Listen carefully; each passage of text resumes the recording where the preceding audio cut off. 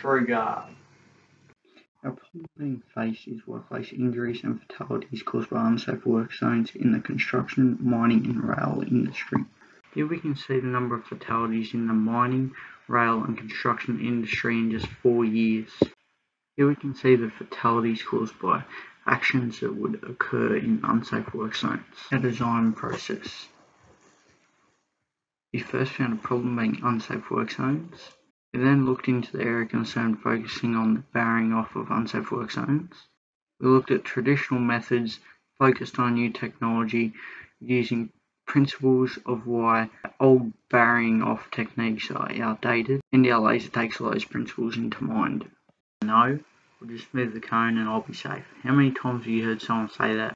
Our product challenges that thinking. Our product is a laser that spans across entry points to unsafe work zones. The system can be connected to and monitored.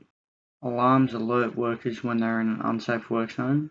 This will stop workers from entering unsafe work zones because they will be notified and alerted. Trugaurd's main principle and value is safety. Parts of laser technology. The blue laser diode that produces concentrated light when power is applied. A 5 mW transistor which limits the power output to 5 milliwatts. A light-dependent resistor, otherwise known as LDR. A sensor that detects light and activates, but when cut will sound an alarm.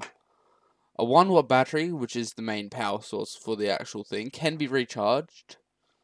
And a key fob to turn on and off so you can enter and exit the area.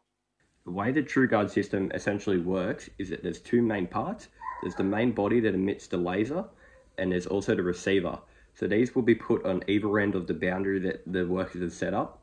And when the laser is broken, the receiver part will send feedback back to the main body, which then has the ability to make an audio alert, send messages. The case of the Trugaurd system is made out of hard plastic as well as rubber armor to protect the lenses. It has a Bluetooth antenna so it can be able to send notifications.